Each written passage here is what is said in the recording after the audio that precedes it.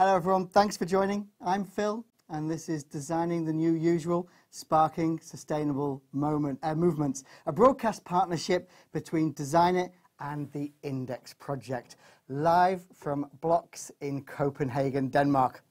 Now, sparking sustainable movements. There's two words in there that we're particularly keen to unpack in the next hour or so. Sustainable or sustainability and movements.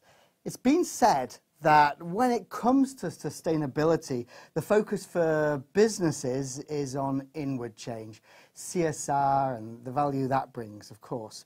But what about outward change too? What if the new usual for creating sustainability was about sparking movements around businesses, inward and outward? You could also be forgiven for thinking sustainability was about reducing with emissions and temperatures and all the important things there. But it's also about increasing, and education, equality, rights are all something we want to increase. And that's something the UN's 17 Sustainable Development Goals set out, that duality they set out quite clearly. You could take that further a little bit and say there's a duality in the approach you take as well. Are you proactive or are you reactive? Is your glass half full or is it half empty? It's all too easy to bash what's not being done, but today I can tell you that we are glass half full people. What can be done to start a movement around sustainability will be our focus.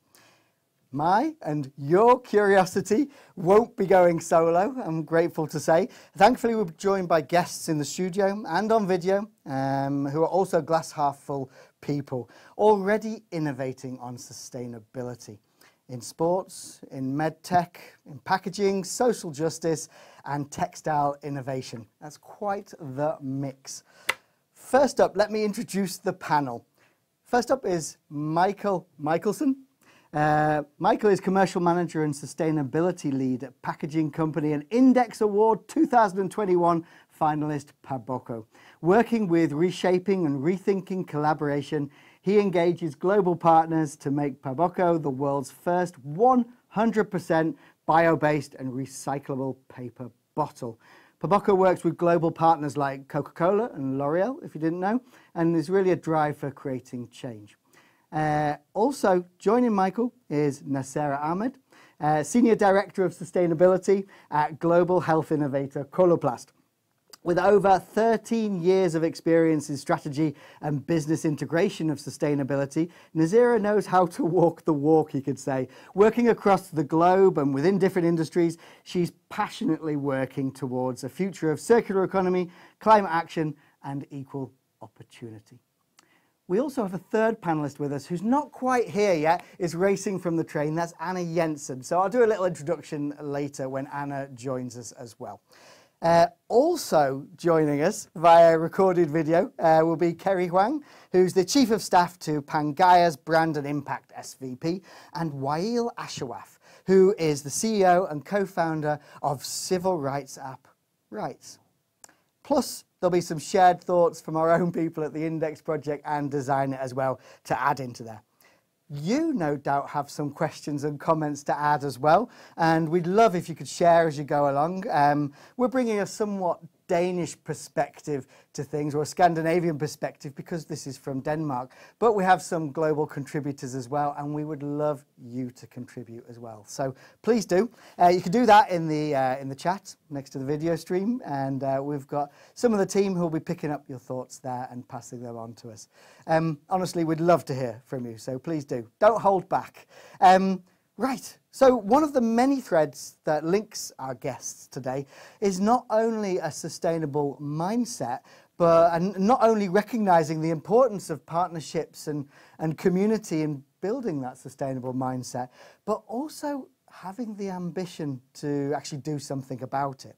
And do and doing seem to be some important words here, taking action, if you like. And action is probably what we need right now, both in sustainability but also in this broadcast. So we'll get moving. There's a lot to cram in. And we'll start by framing some of the challenges that we're facing from a handful of my own colleagues at Designit, actually, who are going to share some thoughts on sustainability from their perspective.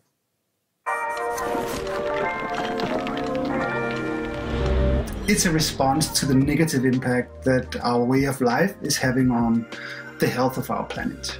It's not looking too good, so it's really an existential type of problem.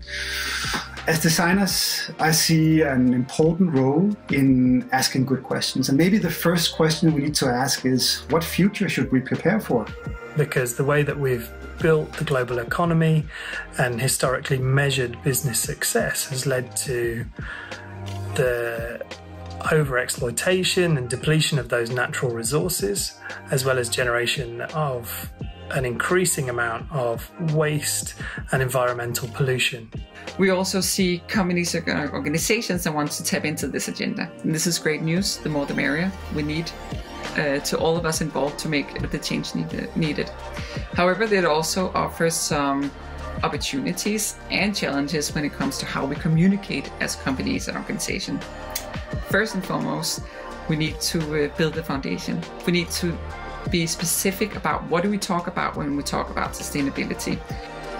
On a personal level, it means considering the things that we buy or invest in, the spaces that we live and work in, how we move around, what we eat, the energy that we use and the things that we throw away.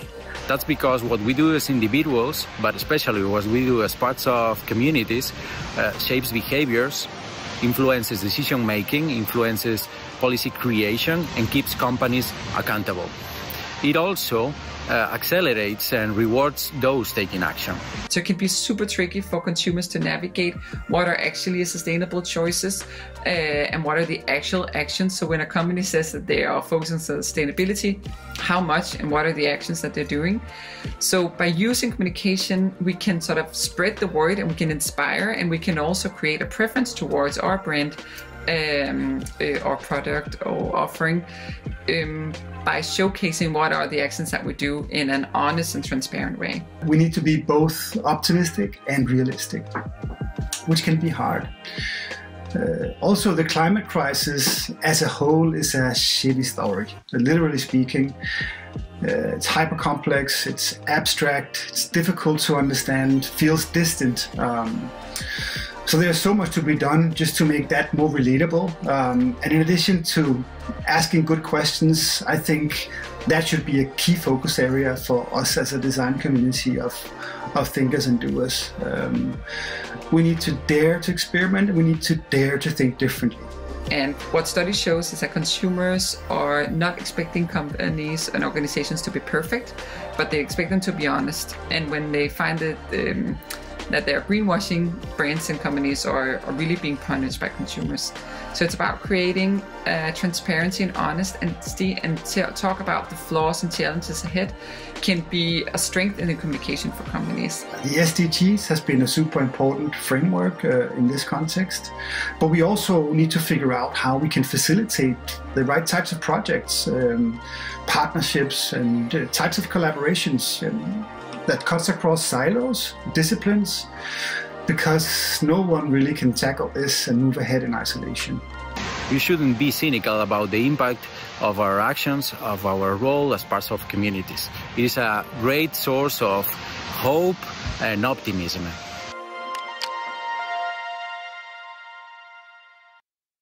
A feast of interesting points to tuck into on this broadcast. But before we do, I'd like to hand over to Nasera Ahmed, who will share her perspective on Coloplast's sustainability journey.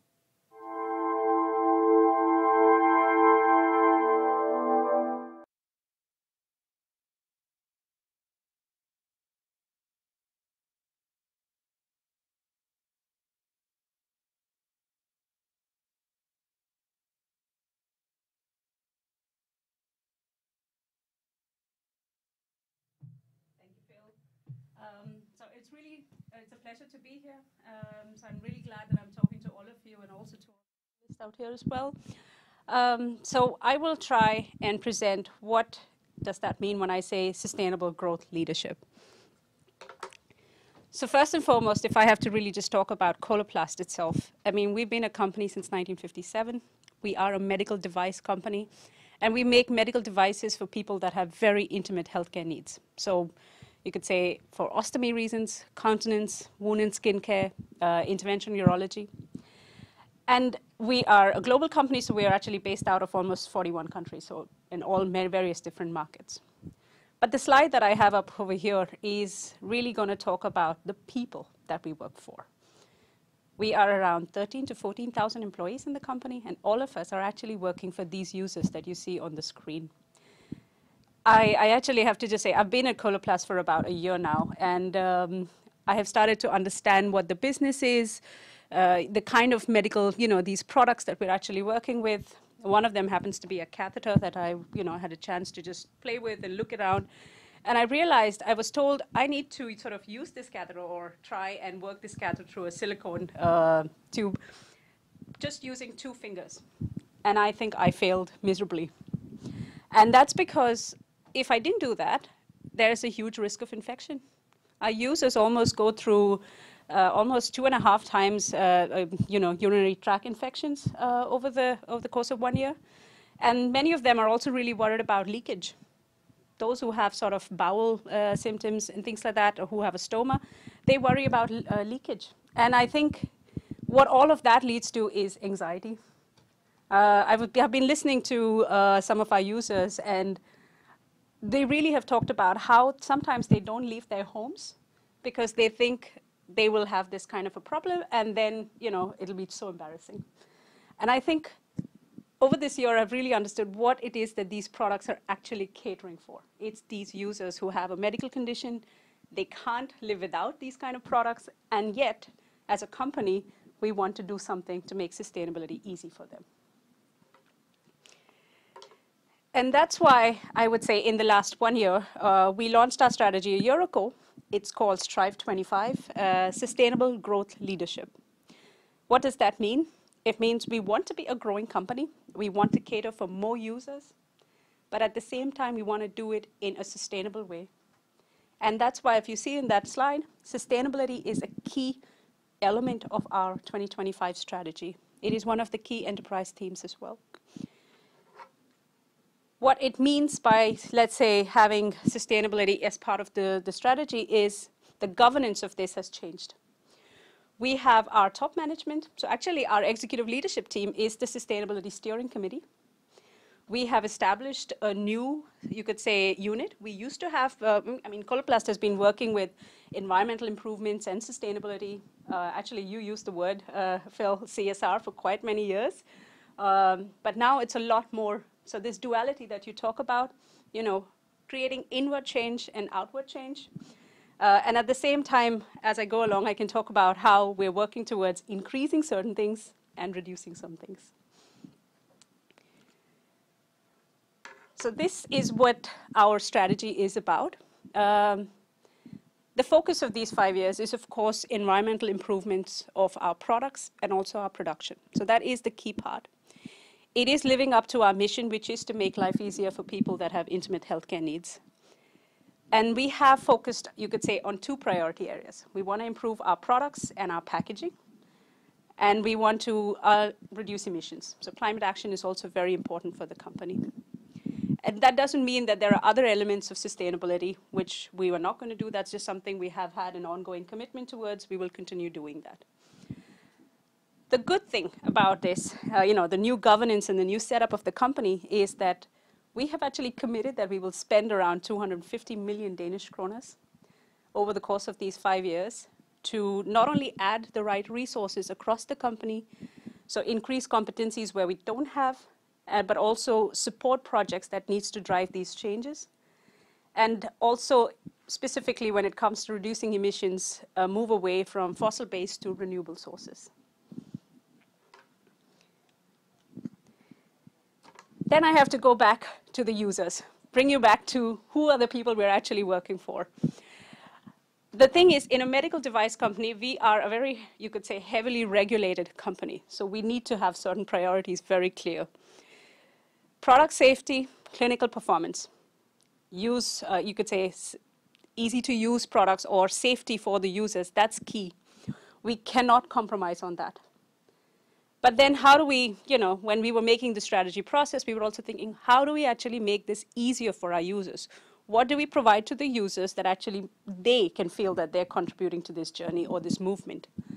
So this strategy period, we will focus on identifying new materials, so new alternative materials, also support the new recycling technologies, the development of new recycling technologies, and then partnerships. That's the key.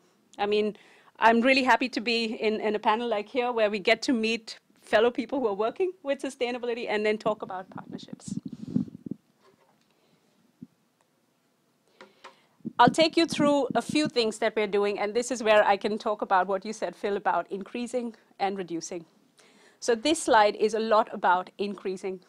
So when we are trying to make products for our users, that is about, how do we improve these products that's actually supporting the sustainability aspect of the products. We want to increase the amount of renewable materials we use in the products. So it's really increasing the amount of recycled content in our packaging, using bio-based material in our packaging. And then also we want to design our products, at least a huge part of our legacy products, in such a way that the packaging is recyclable. So almost 90% of our packaging should be recyclable, which means when our users do get the products, they have the possibility of recycling the packaging. So converting, again, as I said, to renewable materials, or currently we have, multi-layer polymers, so try and make it or design it in such a way that it should be single layer. And I want to be very clear when I say packaging out here, most people assume it's the boxes in which your products come in. But that's what we call tertiary or secondary packaging, and that's already made of cardboard, which is a renewable source. What we are focusing on is primary packaging, which is actually a part of the product. It actually helps keep the sterile barrier of the product. So when we want to change that, it really means redesigning the product. And this is where we use the eco-design principles in how we are designing products. Even in our pipeline, in our innovation pipeline, we are constantly looking at eco-design and trying to embed it. So less material, more renewable material, less waste, and of course, anything that contributes to less climate change. The other part of this is our production waste. So when you make, you could say, physical medical devices, there is bound to be some amount of medical, you could say, production waste that happens. And here, actually, we set a target last year that we wanted to recycle 50% of our production waste. We already met that target last quarter, because we did find a partnership where we met with a certain supplier that could actually help us with downcycling, mixing our production waste with rubber materials and creating floor grounds for kindergartens and play areas. So now we are working on upgrading this target, and when we launch our new sustainability report in October or November, that's when you will be able to see the new target as well. That's what we're doing to increase, I would say. Then comes what we're doing to reduce. So of course, emissions and climate action, that is the key. Everyone's talking about it. We just had the new IPCC report, so we know it's the thing. So last year, we committed to the business ambition for 1.5 degrees, which is basically the future we would like to see based on the Paris Agreement. And we already have some targets that we have set up. So from our own production, we want to be a carbon neutral production. So we want to move towards 100% renewable energy. So that's not just electricity, but also phasing out the use of natural gas. So we use natural gas in our heating. And that's where we have actually committed some money to phase that out. So move towards either electric heat pumps or go for a biogas sort of sourced gas. That's what we're doing in our own production. But then there's a lot, you could say, in our value chain emissions that we are looking at. Some of it is, of course, to do with, what kind of business travel did we do? How do we send our products? How do we reduce air freight? We want to move towards electric vehicles and so on. But the key part that we have found is actually emissions from all the raw materials that we buy. So that's where we've, this is, I would say, the partnership with our suppliers comes into play. And that's, so we have set up a sustainable supplier program within the company, which means we are evaluating all our suppliers. And that's also another program that we will keep updating on how we will actually, let's say, start the right dialogues with our suppliers to reduce emissions.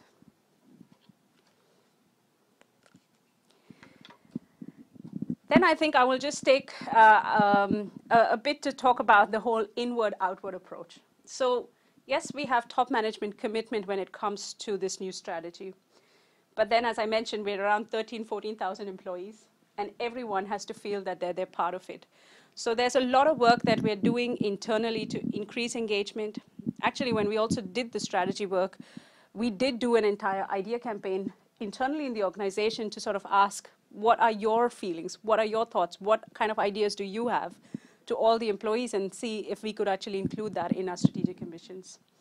So that is one thing that we are doing, drive internal engagement, to help us also achieve our milestones. But then there's also a lot that we do externally as well, so outward. The key part is actually, I would say, very much with our users and also healthcare professionals, because they are the ones also who actually use our products.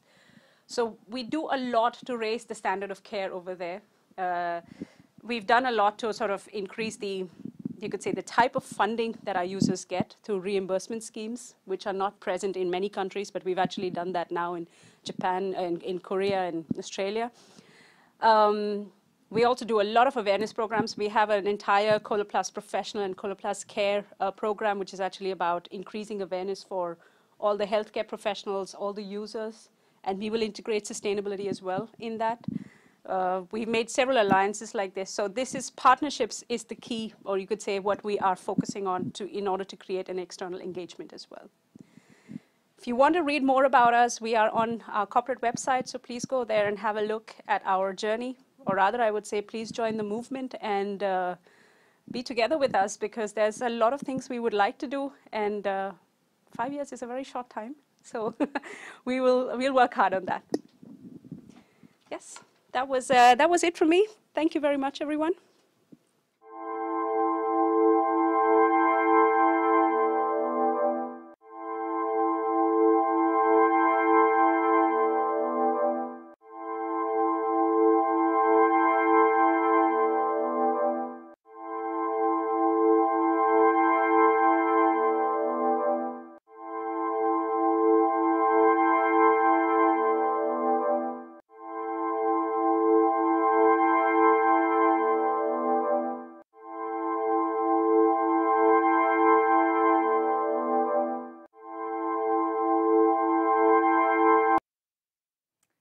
Hi, and we're back. Thanks very much, Nasera. Lovely stuff. There's lots to chew on in there. I was particularly interested to hear about partnerships and the inward and outward, and some of the things we mentioned earlier as well. This is a moment where I'd like to bring in all our panelists and also be able to introduce Anna Jensen, who has joined us as well. Hi, Anna. Let me give you a little introduction to Anna as well, as I did with Michael and Nasera. So, Anna, you're the head of sustainability at Danish football club AGF, which is Aarhus, my home city, actually, if anybody would like to know that. With more than 10 years of experience in the festival industry, you were hired to jumpstart an environmental strategy for the football club in 2020. In less than a year, the club now gets 100% of its energy from renewable energy, I understand, and has become a signatory of the UN Sports for Climate Action, which, if you don't know, is a pretty big deal. Okay, Anna, it's great you could join us as well. Thanks for rushing from the train. So good to have you. And perfect timing, because we're just about to get into our first panel discussion. We just heard a keynote from Nasera, and I have a question. I think, Nasera, I'll start with yourself, given it was the presentation you gave. Lots of interesting things to bring out there. I'm curious, when can a brand or an organization actually say they are sustainable? I think, Phil, I'll be very honest here, and I know we've been talking about it a little earlier as well. It's a journey. So I think there are milestones to achieve, but I really don't know if I want to use the term a company or a brand is sustainable. Definitely when you do meet certain milestones, it's a good place to celebrate that by saying, yes, this was part of our sustainability journey, and here we have achieved that. That also creates a lot of, you could say, encouragement and passion for the people who've been working for it. Not just myself, but let's say now in Coloplast as an example, it's all the employees that they feel passionate. But I would say as long as we are keeping up with what is needed to be done, and also looking at what more can we do, then you could say we're on the right track of being sustainable, if that is a good answer for you. It sounds interesting. I don't think there's a right answer. I'm really curious as to what you think. Michael, what about yourself? Yeah, it's a good point, Phil, and definitely, as you also add in there, there is maybe a need for change in mindset. You talk to it also with the level of governance you now have in class in the organization, right? And Phil, back to the point of being not just reductive in what we want to do, but try and explore in new areas as well. So for us, at least at Paboco, the idea of having a goal is, like you say, more of a milestone. The idea of a goal is something that is quickly becoming perhaps a bit outdated, because you're never really truly at the end of your sustainability journey. You're just taking over the next stage of it. So you can break it down into bite-sized bits, sure, but you need to keep innovating, you need to keep pushing yourself, and your collaborators as well, and across your entire community. What do you find in the sports world or the football world, Anna? What have you, when do you say you're a sustainable football club or sports entity? Well, I agree. That's a difficult term to use at all. However, I think there's often a question of, me coming also from the festival industry, is it sustainable at all to be having a festival? And that's just that's like a non-question, because we do have festivals, we do have businesses, we do have football clubs, and I don't think the answer is that we shouldn't have our businesses or have our clubs or football clubs or whatever, but we should try and improve, definitely, and we should be on this journey. And I totally agree. It's not a question of, are you sustainable? It's a question of, do you know what you're doing? Are you trying to improve? And what are you looking at in the future? So it's actually reflecting on the possibilities, both of yourself, but also what you can do is what I'm hearing. I'm going to flip it round now and ask that, so we're talking about the when can you say you're sustainable, or the reflections on that. What about the start point? At what point did your organizations recognize that they needed to be more sustainable, or to even infuse sustainability in? I'm guessing, without wanting to put answers in your mouths, that the beginnings are different in different industries and in different companies, and I'm interested to hear, if you can remember, what it was like when you first started, when you first had the idea. Michael, maybe. Yeah, sure. Glad to start there. I mean, the easy answer for a fairly young innovation company of about 7 years is to say at the inception. But I think that might be a bit of a misnomer here, because it's really only at the inception of where you start working with all the elements within your chain of your partnerships. So who are the users? Who are the reclaimers of the things that you're putting into the world? And when you start getting that feedback, you start building within your mind and within your organization a better understanding of what are the challenges that we're facing? How complex are they really? And when you can break that down into every stage of the product's life cycle, which is something important in packaging at least, that's when you can start becoming sustainable. Because now you need to know what you have to not overcome, but work to create either a new path towards or create perhaps a new design profile. How do you create a product that fits into the systems of today and design it for tomorrow as well? So you have to take that into account when you start calling yourself sustainable seeking, at least. Very interesting. Nasera, Anna, what do you find as well? What's your experience? Well, I can say I can at least remember when we started, because it's not that long ago. But was that the first definitive moment? Was there nothing before that? There was a work with what you could call social sustainability, but the environmental part was not that present in the company. And I can say that that's how it is in the sports industry, or at least in the football industry, at least in Denmark so far. It's very new. So you could say that this industry may be a little bit late to the party, but we're getting there now. And I can see that also, especially abroad. I think in the UK and in Germany, there are lots of things going on in the Premier League and the Bundesliga, where you can see things really taking off. And I think our club, having signed the UN Sports for Climate Action, is really a sign that, okay, we can also unite across borders. We should look abroad to see what's there to be inspired by. And but yeah, we're a year and a half into this journey. Very fresh. We'll come back and talk about that a little bit later. How about yourself, Sarah? Just before we wrap up for the next. I'm going to be a little provocative and say, well, you know, this is what is really sustainability. You know, that's what I'm going to start with, because every time, what I also hear you, Anna, there's nothing wrong with that, but you know, everyone's thinking environmental improvements is sustainability, which is not wrong. But there's also something about, as you said, the social impact as well. I mean, I think that is also the use and need as well that you said, Michael. That's the key part where a company like Coloplast also started off with. It's a use and need that they were trying to solve. So, and sustainability or sustainable is about finding that kind of a lifestyle, right, for us and also for the planet. So I think in that sense, from a Coloplast perspective, we started several years ago, you know, I would say from the conception of the company as well. Yeah. But of course, there's been much more highlight in the recent years on knowing that we have a boundary to work with. If we want to have a comfortable lifestyle, whether it's us or users or anyone, we also have certain planetary boundaries that we have to adhere to. And thereby, I would say that's why you have a lot of action that's happening these days, and you could say a stronger governance around it as well that's working around. Really interesting stuff. I'd like to unpack a little bit of that further, but first, I'd like us to take a little pause, save the energy for our next session.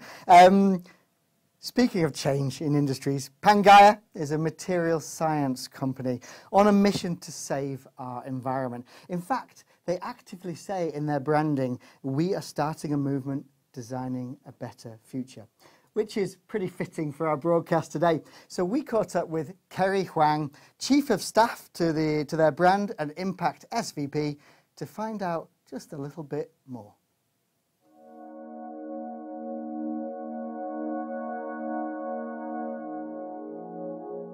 My name is Kerry Huang. I'm Chief of Staff to the Brand and Impact SVP at Pangaea, and excited to be here. So Pangaea, what we call ourselves, is a direct-to-consumer material science company.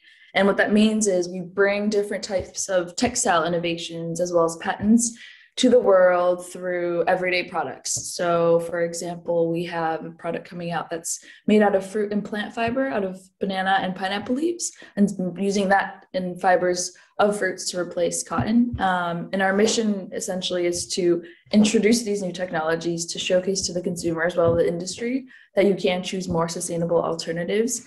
And ultimately, hopefully, we will be an earth positive company in the next few years.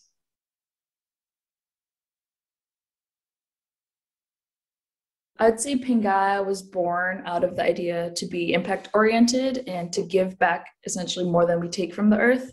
And so our team is solely driven by the mission to prove that sustainability can be cool and widely adopted. And at its core, I mean, a lot of people actually don't pronounce the name correctly, but Pan means all inclusive in terms of continent, people, race, religion. And Gaia means Mother Earth. So we hope to have this mission of communicating that we're all inclusive and that we want to be a sustainable company. Something that's interesting is that our logo is actually made of 7 different circles, and each represents, for example, an impact pillar that we have. So a lot of this guides how we communicate and think about impact. Another element is that we always talk about this triangle of design, purpose, and innovation. So in every department, when we're working on a product or designing and merchandising, or whether it's an R&D and they're looking for the next innovation, they think about how can we design minimally and in the most sustainable way. You'll see that a lot of our products don't have frills, or our hoodies don't have those strings because we think that's not necessary, and let's keep it as simple as possible. Also trying to look into how we can design better for circularity. And then ultimately, when we think of new innovations or new categories, what is the purpose behind it? We always want to introduce it so it solves something, whether in carbon or in other pieces of climate. And then the last piece in innovation is, we want something that's new and different and really adds value, that you can actually use science to make a better difference in the world in fashion.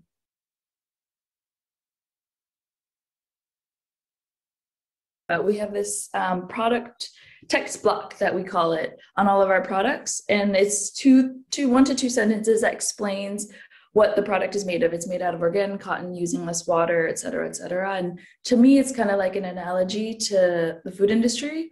You want to be able to read on the nutrition label really quickly what's in your clothes, in your food. So why can't we do that also with apparel?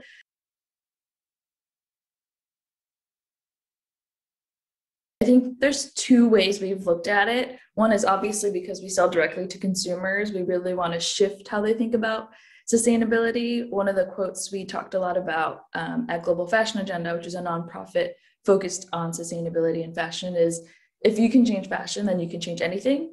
And I would say that Pingaya is more of a material science company that does way more than just clothing and fashion. But I really like that quote because it shows if you can push consumers to think differently and see that there are more sustainable alternatives in what they wear and in what seems to be cool, then you can change so much more.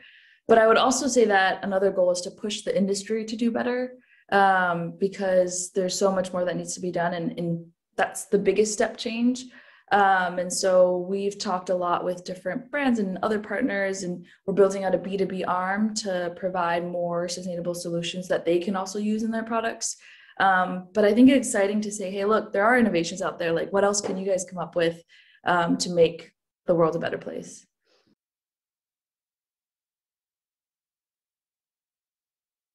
I think the first step is being open and honest. We're all trying to do better and do good, and no one has the perfect 100% sustainable solution.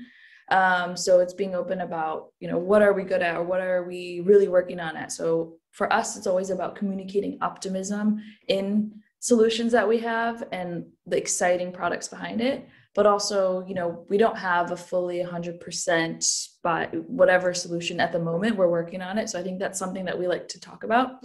Other thing I think is living and breathing it, not just communicating it, so that your employees also are proud of it. And when they talk to other people, they're like, yeah, we're really powering this mission. So one example is in each department, what we're trying to do is think more about how you can integrate impact, either through KPIs, through whatever metrics. So even if someone is in design, and most of the time they're working on different layouts for clothing, they still think about, okay, how can we make sure it's more sustainable? And that goes all the way through the whole supply chain and go to market line. And I think some other companies have done a great job. Just to call them out, is Allbirds. They, for example, listed carbon calories on most of their shoe products to indicate, this is the amount of carbon that was used to create this product, and we're trying to be better. And they've also sent a note to the industry to say, hey, we'd love to share some of this proprietary information so that you can also be more sustainable.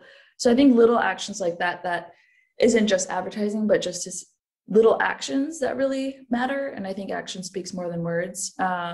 So proving it out in different ways can really make your communication more genuine, because it truly is genuine.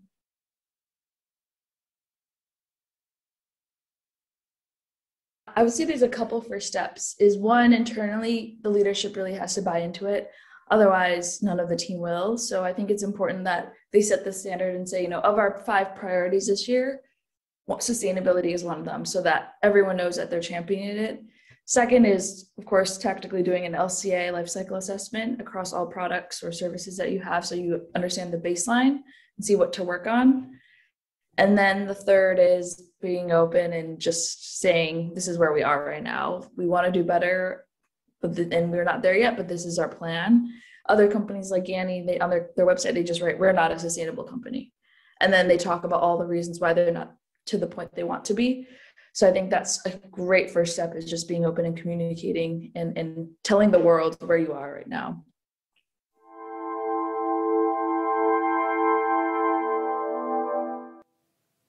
Thanks very much to Kerry for joining us there. And actually, Kerry talked about openness and honesty from brands about where they're at with sustainability in their journey now. And I'd love to turn to the panel who's with me again today. Hello. We enjoyed that, I think. And it feels like there's a vulnerability, if you like, in saying you need to be more sustainable or to do more, or you're not doing enough. Has that ever come up in Paboko's journey, Michael? Definitely. We pride ourselves by having a pretty clear idea of what we want to do in time. We want to be 100% bio-based. We want to be fully recyclable within the paper stream. And I can say that even with the product we have today, we're not there yet because we're part of taking an innovation journey together with the companies that we work with. And we try to be very upfront about that, saying we are early in our journey as well. We're trying to create something new, something that doesn't have a guidebook. So we want to be very upfront about where are the sore spots and where do we want to engage people from our community and from other levels of industry, even the users or the recyclers in our process. So it's not so much just being vulnerable, it's also open up for invitation. If you are honest about where your vulnerabilities are and you're early in the journey, you invite people to go along with you. And you mentioned that you've been very early right now in your industry, a year and a half before starting Yes. the path of sustainability. So you must meet some of these challenges as well. Yeah, definitely. It was actually part of our initial communication about it that we wanted to do the little steps that we were able to do from the beginning and then get smarter, get more information on what are the next right steps to be taking. So we were very honest about that we don't know everything. We are in the start of our journey and we want to be get more information, become smarter in our journey, where we're going, to know more about what will be the next right step. But I think that it takes some courage as well, right? For you as well, to open up and say, we don't know exactly where we're going, but we want to do this. Because you also open yourself up to criticism when you say that this is not perfect, but we want to get there. No, definitely. A criticism, I think, is one part of it. Whenever we talk about making or impacting change, criticism is a natural part of that because we are exploring into a new field and there are some necessities for any industry that will always be in place. A product needs to be always used and we as humans are part of consumption within the world. So, like you say, and there's some non-starter questions. Why do we have festivals? Well, that's not an interesting question. The interesting question is how can we elaborate on the products that we will always need, packaging or medtech devices. If I can just crack an internal joke that we have in the company. We're called Coloplast. We use plastic for our products. And and again, back to we cannot completely move away from it because our users really need these products. But we have to acknowledge that we're still using virgin plastic for majority of our things. So, and this has been very honestly, has been shared with everyone saying that is the reality of it. We also know that our users need the products, so where do we focus? How do we start to make this change? Packaging is, of course, the first thing that we had to focus on. That's a clear, you could say, direction we had to take, so that's where we're focusing on. But there's a lot more, given that we are still Coloplast. I'm curious how this vulnerability could be quite overwhelming in some ways, especially for your users, but also you're a very large company. Was it 13,000 people, maybe more? That could be a little bit overwhelming to hear that there's more to be done. How do you counter that? How do you get people, whether it's a movement inwards or outwards or both, how do you get people on board with that?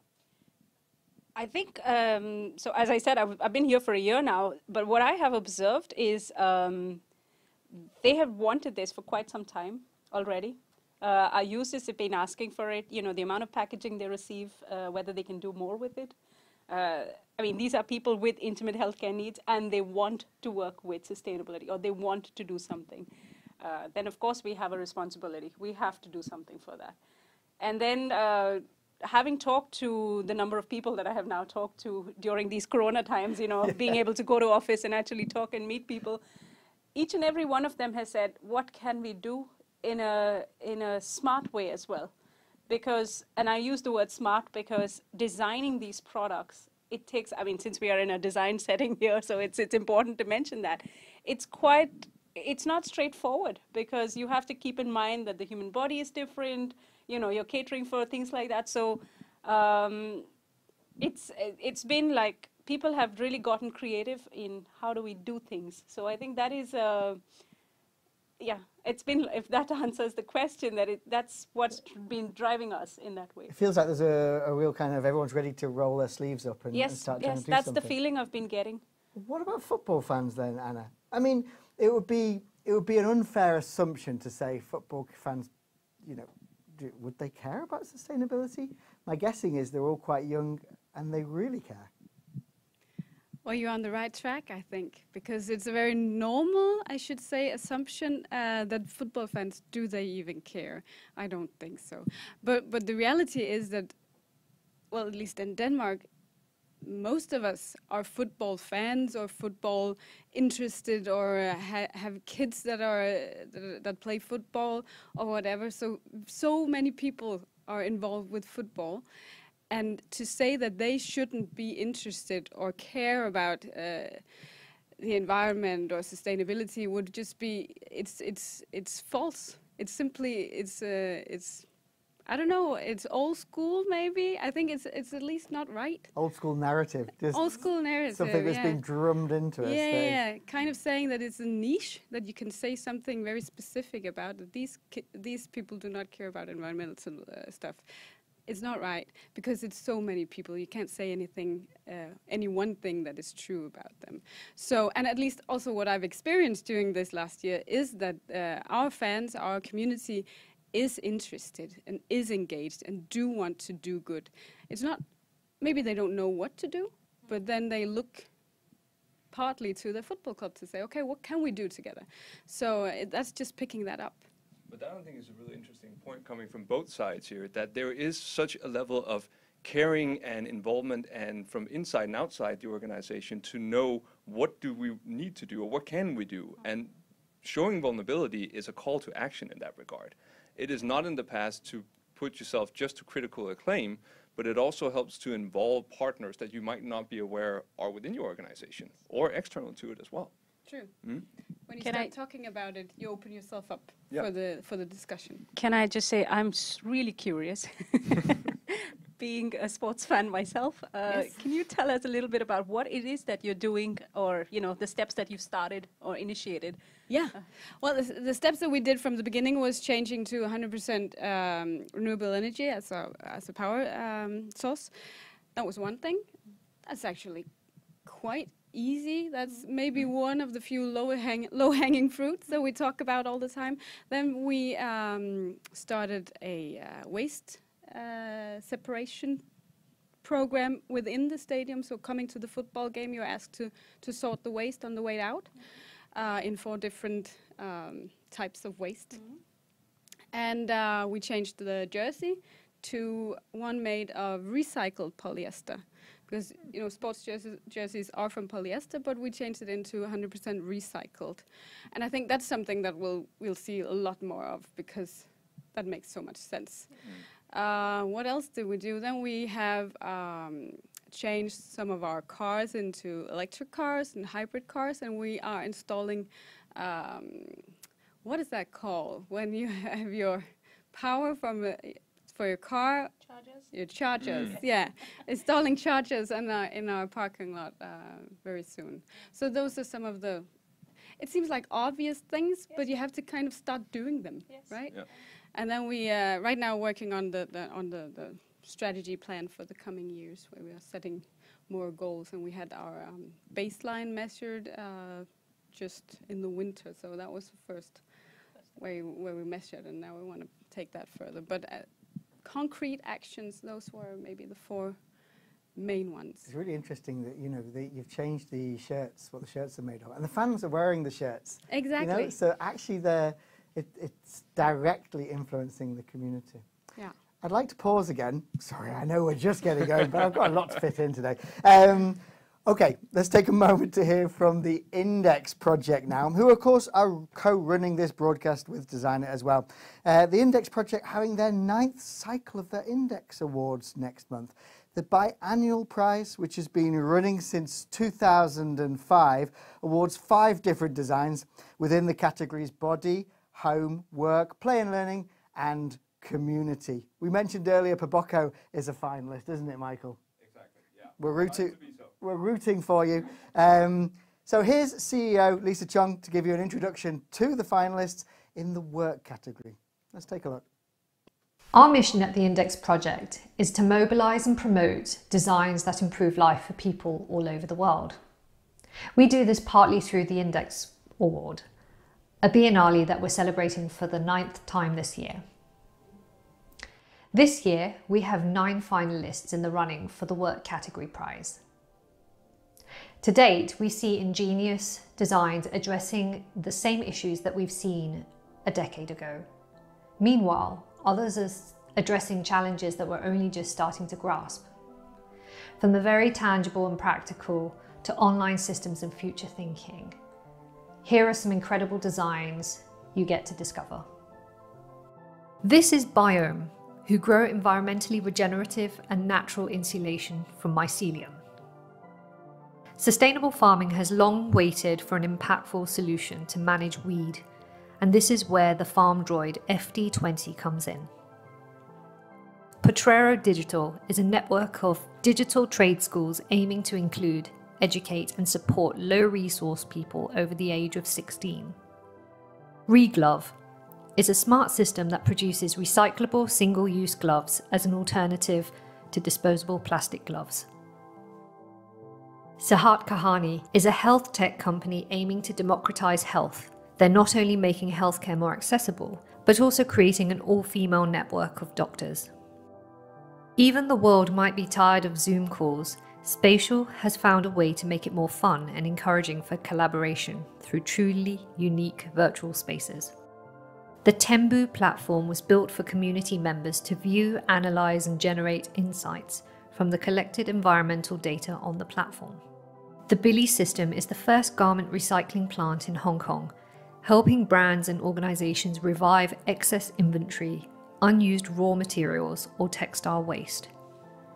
Lastly, we have the X-Vision Spine System, an AR navigation system enabling surgeons to visualize patient spinal systems in 3D and do surgery while looking at the patient and not on the screen. Thank you for listening in on these solutions. We hope that you gain some insights and inspirations to help you on your sustainability journey. If you want to discover more, go to our website, theindexproject.com/award. Thank you. Good luck to all the finalists. 30th of September is when the winners are announced. There'll be a digital live stream of it for you to catch as well. So keep an eye on the Index Project's social media for more about that. So from awards, we'll now take a leap to social justice. Wael Ashawaf's company Rights is out to help people know and protect their rights. The company's innovation has also been recognised as one of Fast Company's world-changing ideas. So I can't wait to see this. Here he explains the thinking behind the company, what it sets out to achieve, and how it came about with sustainability at the heart of it.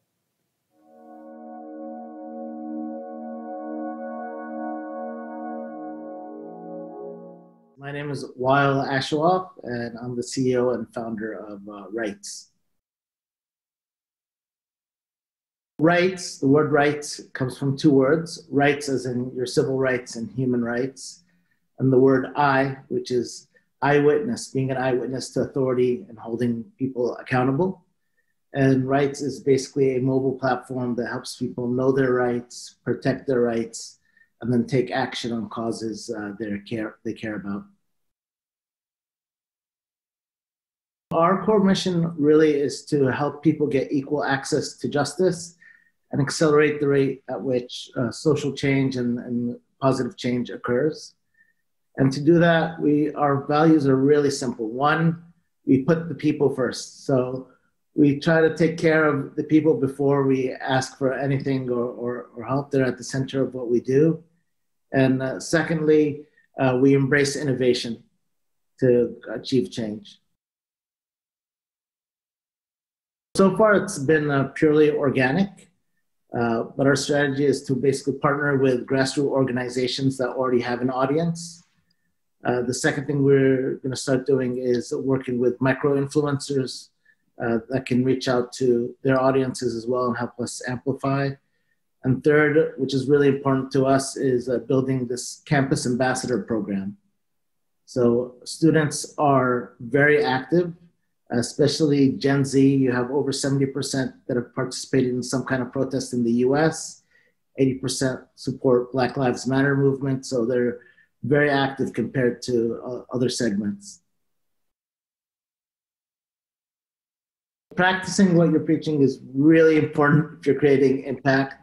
So for us as a company, we talk about this all the time. It starts internally. We really embrace diversity, thinking about our policies, how we have more diverse leadership within our team and inclusive leadership. The other thing is for us to be connected to the actual people that we're serving, our customers and the people that need our help. And to that end, we brought on a Chief Justice Officer. His name is Justin Moore, as a partner. And he is a civil rights attorney, so he helps us stay focused on actually ensuring the technology we're building has a connection to the change that's happening on the ground. We find issues, like there are the big issues everyone hears about, you know, like George Floyd, everyone knows that name. But there are literally thousands and thousands of other smaller causes that just don't get heard because those people don't have access to resources or they don't know how to amplify their voices. So we actively seek those out and try to highlight them to help them get justice and get the help they need.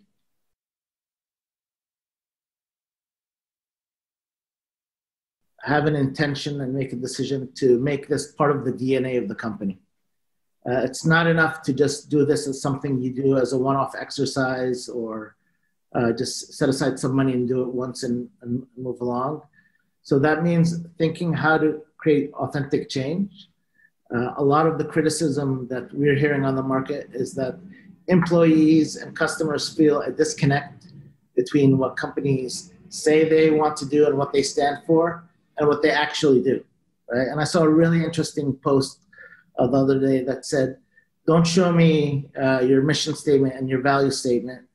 Show me your employment numbers. Show me your wage discrepancy. Show me your data, like the information, right? So I think that's really important for companies to be authentic and do that.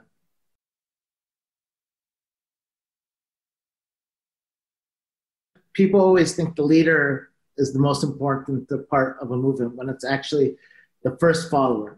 And if you think about it, when there's a leader in the beginning doing something new, you're often doing it and people are looking at you like, is this even going to work? They don't believe in you yet. It's not until the first follower comes and has faith in that leader and then publicly shows people that they're following and supporting that leader that makes it easier for the second follower and the third. And soon you have this movement because people are seeing the followers following you. So if you find someone that has a good cause, you supporting them as a first follower is just as important as the leader taking the lead. So I encourage you to support the smaller voices.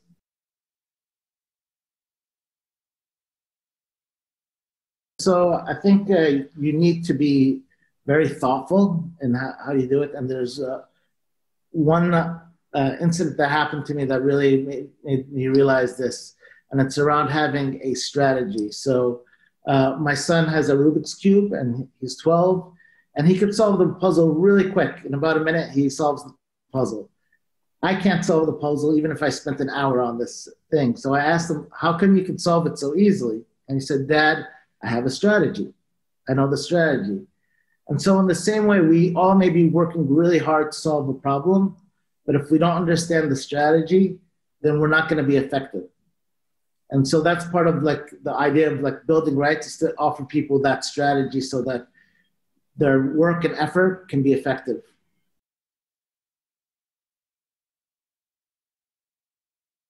I can break it down into 4 steps. First step is just grab these 4 people in your company, have your decision maker, CEO, someone from sales and marketing, someone from HR, and someone from operations. And discuss with them what is important to their stakeholders. So your employees, your customers, and to the company. Then second, have them go back, talk to those people, and come out with some low-hanging fruit to implement. And then just choose the simplest thing that your company can implement. Could be as simple as like giving a day for volunteerism to your employees. And then third, measure it. And lastly, celebrate the wins publicly so that your employees can see that it matters, your customers can see it matters, and you can create the cycle.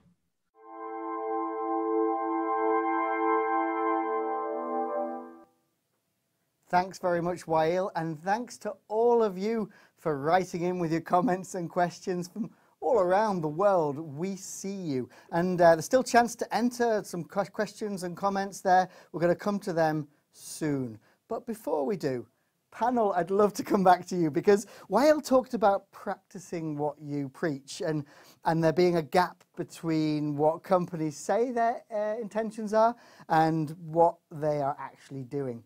And it kind of, I'm curious about whose responsibility is it to lead, actually? Because it seems in some ways consumers are driving the urgency and pressing big organizations to change. But there's also change happening from the top. So actually, in your view, whose responsibility is it to lead? Maybe, Nasera, you can start. I mean, there's no clear, you could say, this is the right way. Of course, I think having top management dedication and interest is very important.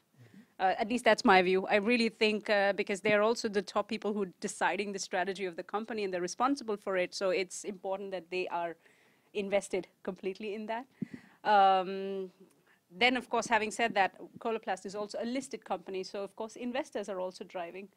And I do believe it's very important that investors also take keen interest in this because till today, everyone's, investors have always been interested in can we make the money? But then they're working with finite resources. So they ought to understand that, it's in their interest as well. So we've seen that a lot of movement from the investor community. In the last few years, we've had so many questions from them asking us about the action that we have committed that we're going to take and what are we doing? So how are we progressing as well? So that's also quite an important, I would say. They're the ones driving it, but it's everyone's responsibility in the end. Yeah. Do you find that they'd hold back their investment if you didn't show your sustainability ambitions? I think so far on certain elements which are easy to measure, because that's also one of the difficulties with sustainability, measuring sustainability in the right way. Climate action, yes, we have a whole methodology and still it is not, it is a very vast. So there's a lot of changes happening in that. So I think the amount at which they have understood, yes, they have been asking, and they have been also saying they choose to then invest because of that reason. But it's increasing. There's a lot of things. I know, for example, BlackRock has committed to. We are also committed to what we call this task force on climate-related financial disclosures. So it's really about understanding our sustainability performance, but also how does that impact our financial performance. So that is also what I know investors are interested in, and they will be making decisions based on that. Super to know. Michael, whose responsibility is it to lead from your point of view? So it's interesting, Nasera, that you mentioned governance, because we actually have a situation within our company where we've been able to impact our governance from the ground up by making external commitments. Not everyone might know this, but Baboko works within a community. Phil, you mentioned Coca-Cola and I believe L'Oreal at the start. Also included here is the Absolute Company and Procter & Gamble and a long-standing member, Carlsberg. What we did was, together with this community, all commit to the same vision of what we wanted the future of packaging to be, at least for the members working within this group. And that allowed every single member to go back to their own organization and apply that vision to their own governance structure. So by that way, we made an external commitment, took it with us back home, and then anchored that within ourselves. So you can have a couple of passionate change makers, really, within the organization impacting the governance directly. So it's a two-way street, I would say, for us. You need the passionate policymakers within their sustainability departments, and you need the governance to listen and be aware that there is a changing industry beneath them as well. It must feel a little bit the same for yourself, Anna. There's a changing industry in terms of the sports industry, but football in particular. Like, who do you think shoulders the responsibility there, or who feels that they should shoulder the responsibility? I think at this point it's almost everyone's responsibility, right? But I think also with a well, football means so much to people, right? We just talked about passion and community and emotions, and I think when you have that kind of passionate community around you and you mean so much to people, a lot of people, then you also have a responsibility, right? So with a big platform, also a big voice into the community, I think there comes a responsibility to use that right. And then what is right? I'm not sure, but at least to also try and inspire and maybe impact on something else than what is maybe seen as the core, which is the football in our case. But I think once you have so many people committed to what you do, support, and they stay loyal through also hard times, I think you also have a responsibility to use that for something else. But yeah, otherwise I completely agree. We have to have top management, board invested in this, and the strategy has to be anchored at the top. Yeah, it's interesting. Oh, please, Michael. Can I jump on that? Because I think there's an interesting, what I'm catching here as well, which might go across industries, is that while this may have been a reactive approach initially to a spark that came from outside, you know, our users or consumers, what it has done is basically light a fire underneath the organization so that we now have the chance to be more proactive in setting our strategy. We don't have to just wait for the surrounding world to tell us what they expect, because we now have the chance to impact it more directly ourselves before we have to get to that point. Definitely. And also because it is so complex. So you might not know, or the surrounding world might not know what there is to do, except they say, we want you to do better, but they can't say exactly this, do this or do exactly that. We have to find out what is the next right step. So yeah, definitely this dialogue or this collaboration to some extent. You're the one sort of setting the direction. Because we were just talking earlier about channeling their passion. Yeah. So you're setting the direction so they can channel their passion in the right way, not just for the sport, but also for everything else that surrounds the sport as well. So yeah, exactly. And that's also where the responsibility to make things clear and visible comes in, right? To make it easier to take part of this as well. Actually, just taking on from that, because you just mentioned clear and visible, one of the things that I've been feeling now working with sustainability for several years, and also what you read in the media, what you see other people talk about, I think one thing I've always stood by, if it is measured, if it's reported, then that means something is getting done. If people are just talking about it, then it's just, and I hate to use the word greenwashing, but you know, it could be more in that direction. So setting the direction and then measuring the action, I think that is also very important. And that is definitely, I would say, our responsibility. That's not our users or our consumers, but it is, I would say, the responsibility of the company and whoever has the role to drive that together with the company. It's very interesting. So part of taking action is actually being able to measure it and acknowledge it and be able to, and build on that, of course, be able to say, okay, we have come so far. Really interesting. I've got a little note here that I made for myself as well, because talking quite intimately about your own companies and organisations, but to what extent do you feel the responsibility to influence your own sectors and industries? And is there a role to play there as well, I guess? I would say definitively yes. There is a role, of course, to be in some aspects, not just an ideal, but a bit of a lighthouse for those companies that are very dedicated to commit resources, to commit their vision to sustainability. Not in the fact that those companies should be applauded, but they should act perhaps as inspiration and should be accessible by other companies within the industry. There is a very archaic way of thinking that's saying, if I meet a competitor of mine, I should stop talking immediately. I think we're moving beyond that point. As you, Anna, stated, it is complex There is no one single solution here that we're going to come with if we don't also start talking across even competitors to create simple principles that an industry can work around. There might be an aspect of our value chain that a competitor has already resolved, and we should definitely be able to leverage that. Exactly. And I think also when it comes to suppliers, we have to be more companies asking for services, right? Because then you'll be able to build a business around it, and we'll get there sooner if we are together in it. And this is maybe myself showing vulnerability as well. I mean,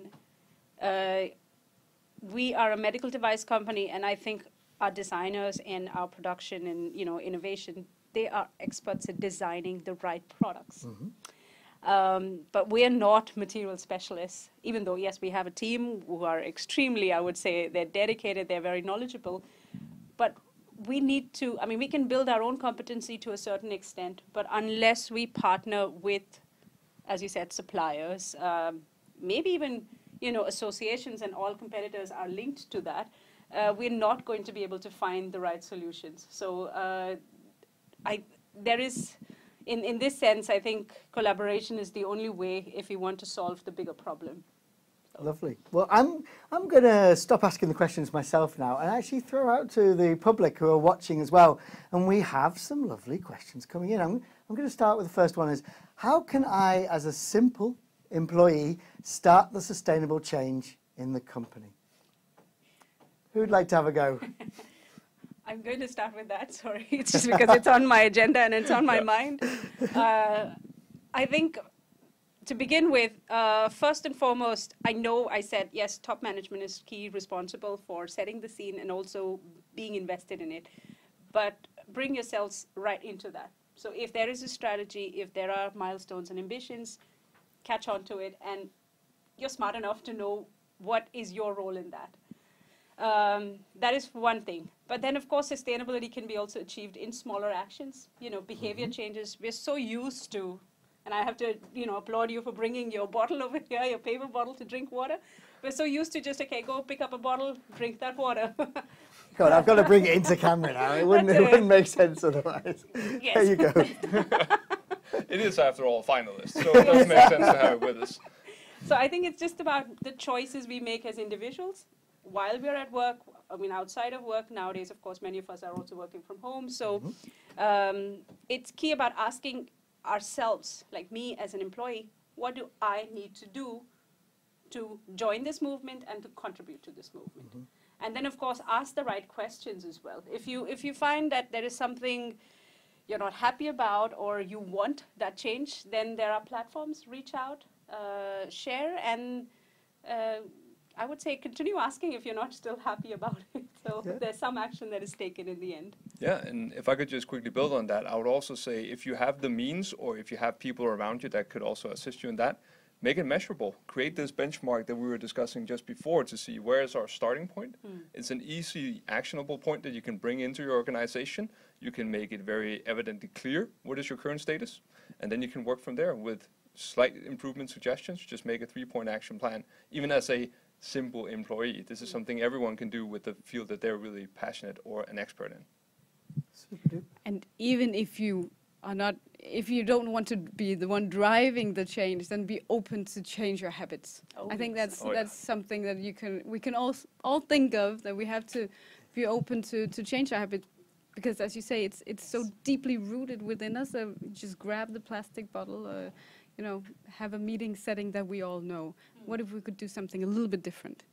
Very nice.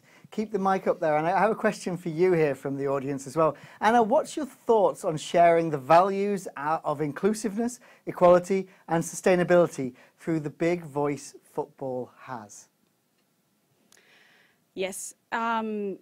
Well, I think football as such is a big platform. Of course, there are athletes and then there are the clubs.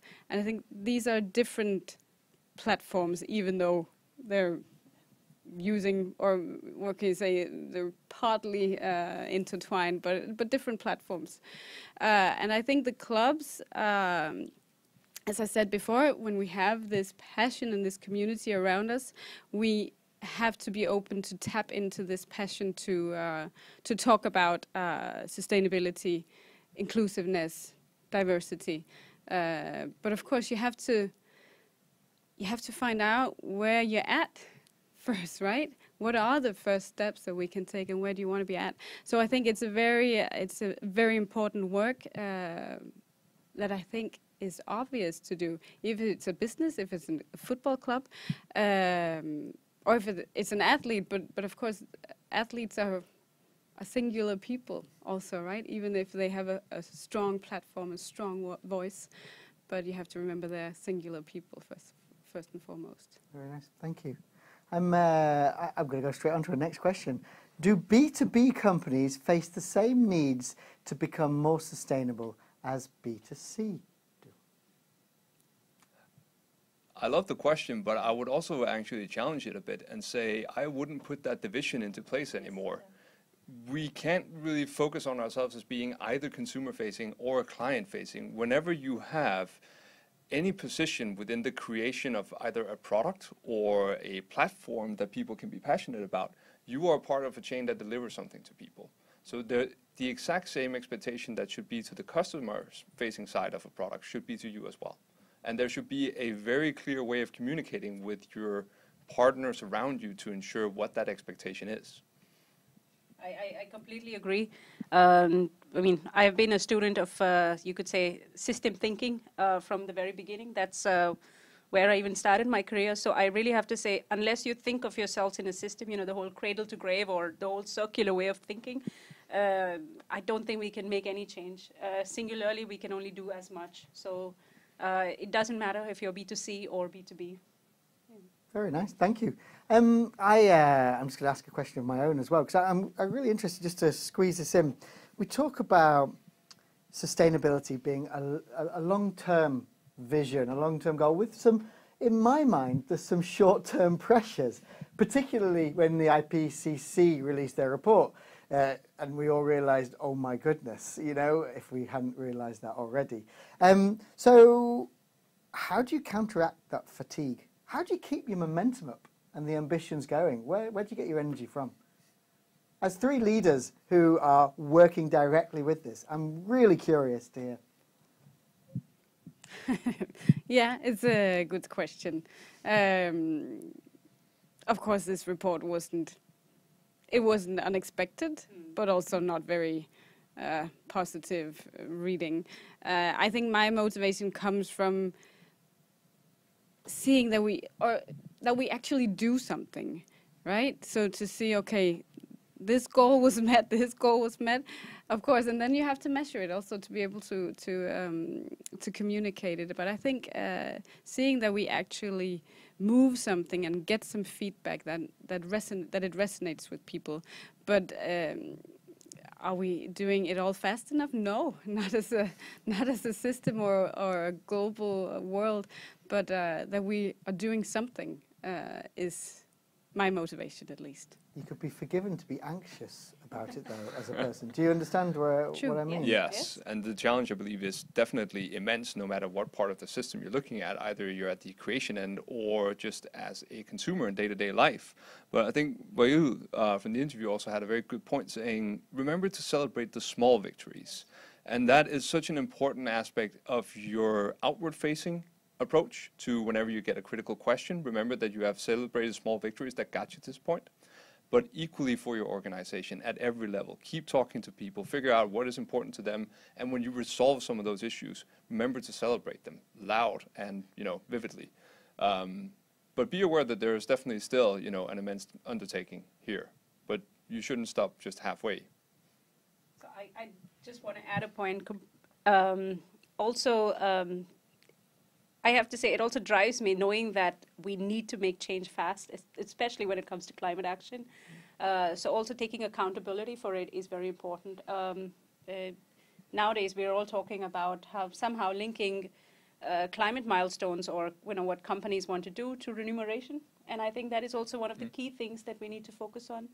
I think that is the direction. If we take accountability for it, then we know we will make some action, and then eventually the anxiousness will slowly go down, and maybe we don't reach a horrible future as we can see in the IPCC report if we don't meet the targets. Completely understand, thank you. We'll go to one last audience question. As consumers, what are some ways we can encourage the organisations that we interact with to listen and really want to be more transparent and involved in sustainable practices? Michael, maybe you can start. Yeah, first off, I gotta state that keep asking critical questions. That is such an important part. If there is an area that you think that you would like to know more on, or you would like to engage with a company that works within a field that you find to be a critical aspect of this journey and development we're on, keep asking those questions. And there are definitely people at the other end who are willing to talk to you about that. In terms of demanding transparency, I think it's also critically important that we focus our attention in the right places. And I'm going to come back to your question again, Anne, which I've done once before, which is something like, why are there festivals? Sure, it's a good consideration, but there are festivals. We are in a world that we have created to fit the needs that we have as consumers as well. So rather than focus on those that can enact a change. What can I do at a festival? How can I engage with it to make it a better practice as a maybe yearly occurrence? Nazira, do you have any thoughts? I agree to all of that. So yes to all the above. Yes to all of that. I think staying connected and as you said, you know, just be part of the change. What can, again, ask yourself as an individual, what can I do? And if there is a direction that has been set, how can I contribute to that direction? I think that's ask yourself first, more than, you know, asking all others or the organization. Ask yourself. That's what I would say. Do you have anything to add, Anna? Yeah, I think we're all so accessible. All companies do listen, I think. Can we change it immediately? Maybe not. But we do listen on all channels almost, right? So yes, keep asking the questions. And as consumers, maybe you can also vote with your money, but that's an easy easy answer, right? But you can always make your own choices. And the economy is also depending on where that goes. So that's an option too. It certainly feels like the authenticity of brands is, there's a movement towards that, both being authentic, but actually allowing room to be yourself as a brand as well, to be honest, to talk to the vulnerabilities we talked about earlier as well, which in my mind can only benefit the consumers, the people who are purchasing or interacting with the thing that you make or do or the service you provide. We have to wrap things up in a minute. I just want to ask you one quick question. If we were to meet in a year's time, what do you hope has happened by then? What progress have we made? Can